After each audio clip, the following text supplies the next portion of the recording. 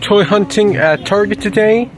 Here on the gaming section, some Star Wars stuff, not that much. The TMNT stuff. And oh, this is new at Target, some Despicable Me 4 stuff. $10 each. Some Godzilla x Kong. Some of Mattel's Pixar stuff. And some more Despicable Me 4 stuff. This is actually really cool. Going here to the Sonic and Nintendo section. There's only 4-inch classic Sonic and 4-inch modern Sonic. Some Sonic Prime stuff. Donkey Kong.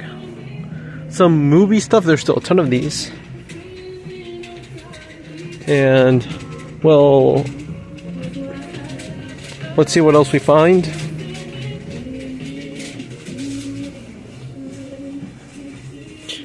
Let's see here on the Marvel section, which it's been a long time since I've last seen a Marvel Legends here.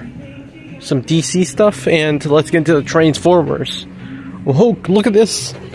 Maximal Silverbolt from Legacy United. I've been really excited to get Silverbolt. I'm probably gonna get this one. Leader Class Armada Megatron. Really cool. I have the Armada Starscream.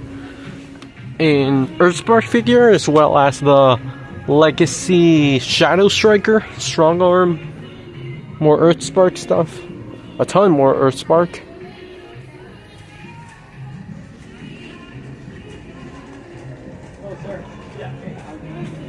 Let's see. Yeah, I can go ahead and call somebody for electronics. No, for the baby stuff. Okay. The Hot Wheels, but here there's a couple more Transformers. The Lego Knuckles set, which is really cool, but this character, the Tritus, who is a repaint of the just released Legacy Hound. You have Robots in Disguise 2015 Strong Arm, and oh, this is new. Oops, sorry.